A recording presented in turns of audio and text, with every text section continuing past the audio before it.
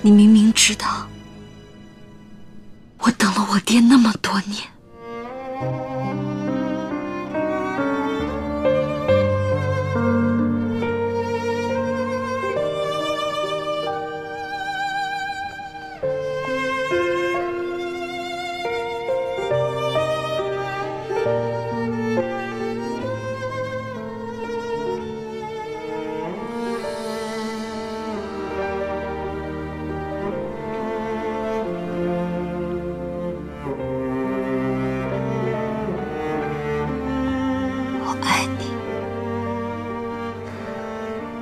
但是我不知道怎么原谅你，我也不知道应该怎么再和你生活下去。快走吧。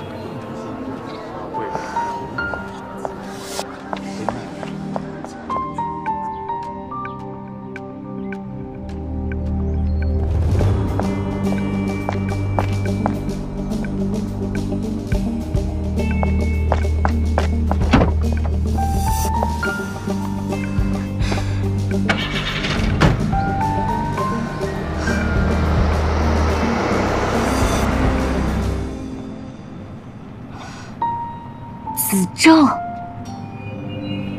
萧伯伯，求您救救我爹，他怎么可能会做假账呢？哎，这事儿啊，见怪不怪了。这怎么也算南方的大新闻吧？听说在成都军那儿都关了好几年了。你们在说谁啊？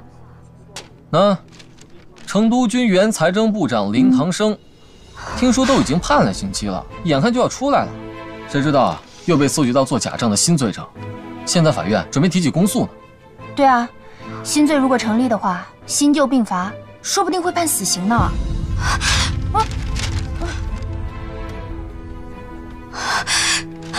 哎，杭景，唐生熬了这么长时间大狱，终于要出来了，怎么又发生这样的事啊？爹，这上面说会判林伯伯死刑。我现在最担心的是，成都军不愿意放人，要置你林伯伯于死地。杭景小姐，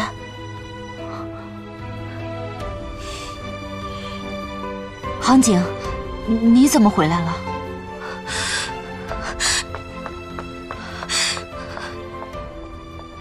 萧伯伯，求您救救我爹，您最了解他的脾性，他一辈子兢兢业业、廉洁奉公，从不求升官发财，更不屑汲汲营营，他怎么可能会做假账呢？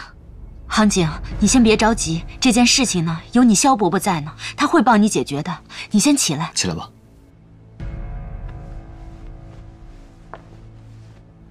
爹，林伯之前毁掉造币模具的时候，城里没有杀他，如今却突然要他的命，您就不觉得这很蹊跷吗？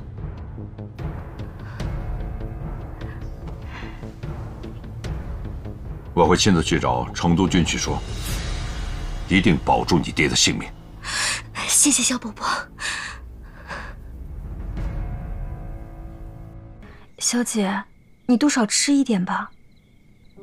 小姐，你可千万别把身子给熬坏了，老爷吉人自有天相。再说了，这萧司令肯定也会想办法的。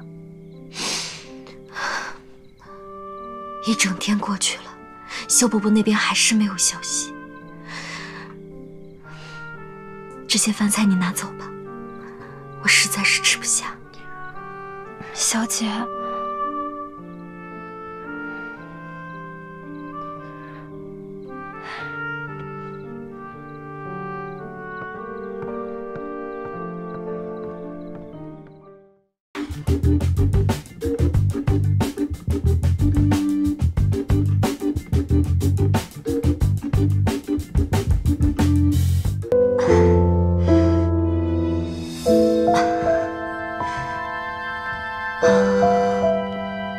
小姐，你刚才去哪儿了？哎呀，小姐，你的脚怎么了？不许说出去。啊，来，小心。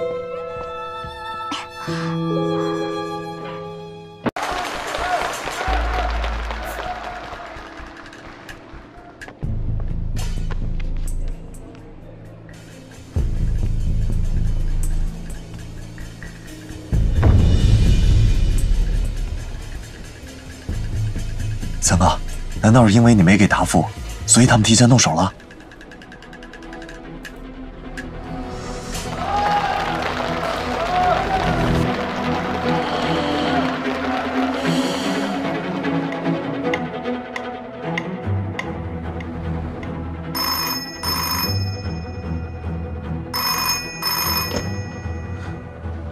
喂，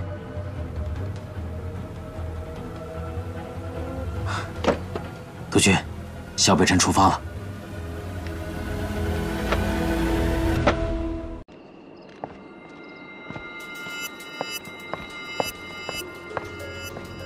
周副官，雅科夫已经审完了。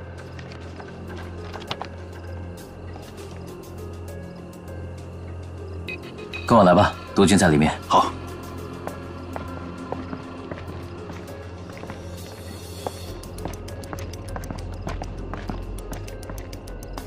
报告。进来。督军，您看。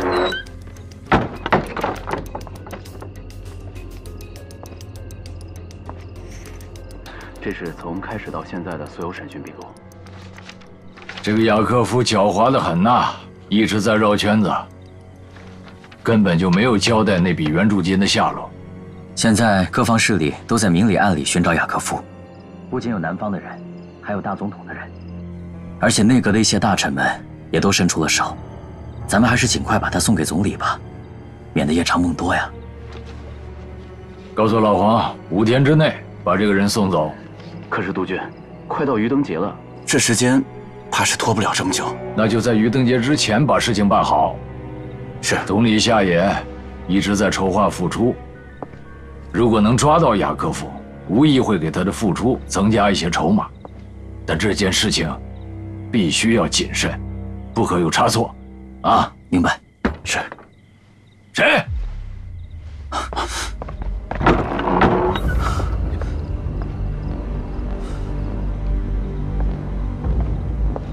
督军，没人。不知道萧三少凭什么为林航景做担保啊？就凭她是我的未婚妻。依照法律，判决如下：被告人，请起立。被告人林航景，犯有……等等。怎么回事？发电热，这什么情况？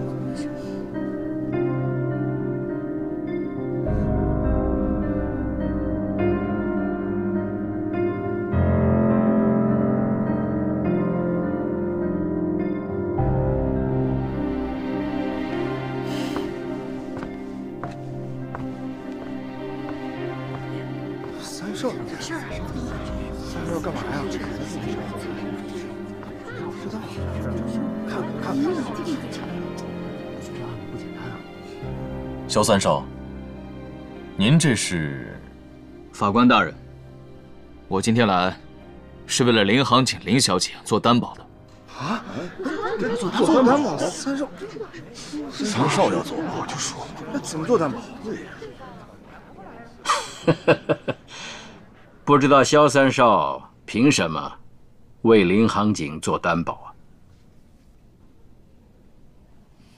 就凭她是我的未婚妻。未婚妻？什么未婚妻？三哥在说什么？什么时候的事？未婚妻？这事你知道吗？不知道。三少。肃静。哟，哎呀，这事儿之前怎么没听司令和三少说起过呀？家父与林小姐的父亲是多年的挚友，所以就在我们儿时为我们定下了娃娃亲。认识，小时候定的呀。哎，难怪中大姐那么年好。娃娃亲？这何规矩啊？并且，我们打算在1个月内完婚。1个月内疯了吧？你坐下。太快了。肃静。被告人林航景，以上关于你与萧三少关系的描述是否属实？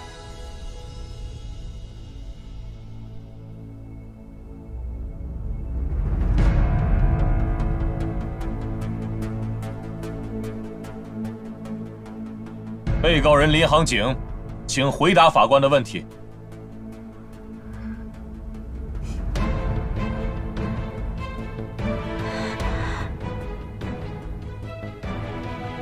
快说呀！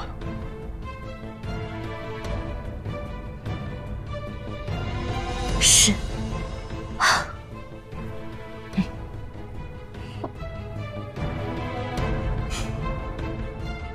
法官大人，我萧北辰愿意以我自己的人格，以及影军第1军军团长的身份，来为我的未婚妻做担保。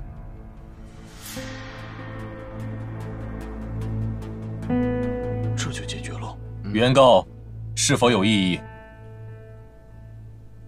哈，萧三少的人格，我自然是相信的嘛。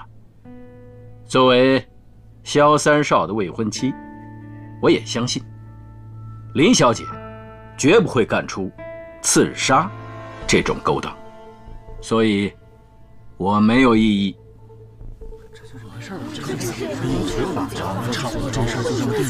那我家小姐就你使了。